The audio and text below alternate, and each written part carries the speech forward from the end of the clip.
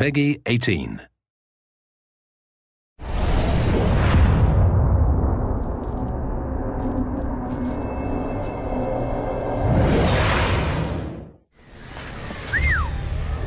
damn.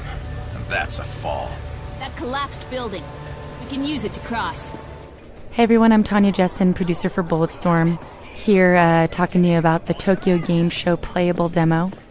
You can see here it takes place in a collapsed building that's laying on its side, and you have to actually traverse it as it's falling apart in order to get to the other side of this huge chasm in the middle of the city.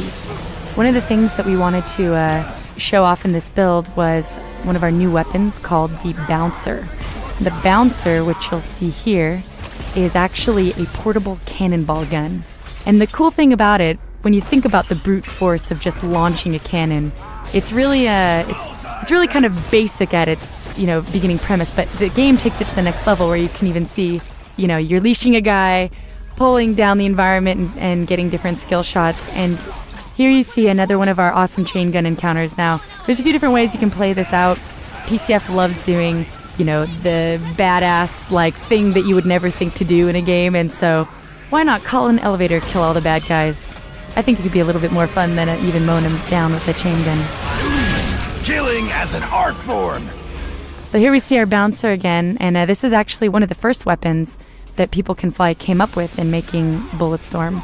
And it's taken on many different forms over the past few years. At one point, it even lit guys on fire, it exploded shrapnel, and we spent a very long time manipulating the best way to play with this weapon, and I think that we've definitely found the bullet storminess of it.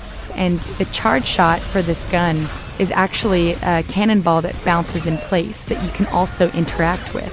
So once it's bounced once, if you hold down the trigger, it'll continue to bounce, and so you can do that around corners or try to flank the enemy in interesting ways.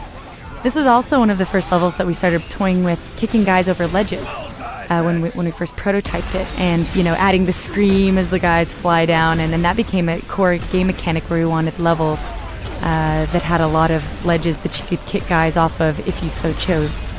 There you can see the bounce of the cannonball gun. It bounces in place multiple times and allows you to kick it and leash it around and get different skill shots. Whoa! Looks like Big Brother wants his lunch money! And that is our Cannoneer, the mini-boss that you meet that uses the Bouncer against you.